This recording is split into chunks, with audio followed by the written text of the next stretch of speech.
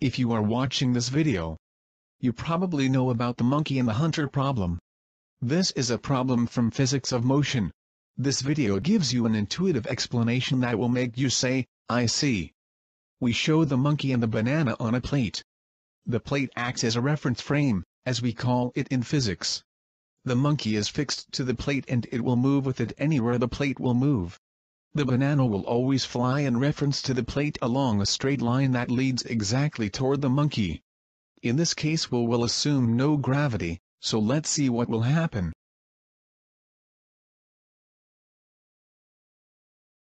Let's repeat this, but now we will add the world on a plate under the first plate. We painted the tree and the ground on the lower plate. Since there is no gravity to affect the movements, the banana will fly again along a straight line, hitting the monkey. Finally, you are going to see the intuitive explanation of this problem. We will turn on the gravity. Since gravity will equally accelerate both the monkey and the banana downwards, we can simply show that by pulling the upper plate, the gravity will not change anything to the relative movement between the banana and the monkey. Watch carefully.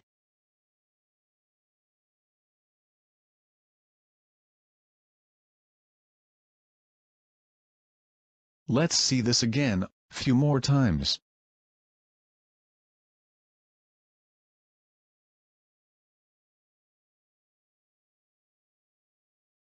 Notice that the monkey is fixed to the upper plate.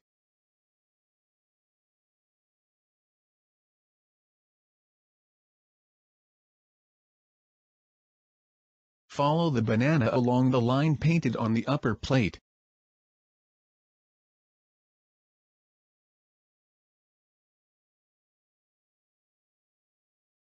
On the previous examples, we had our camera fixed to the world, the lower plate.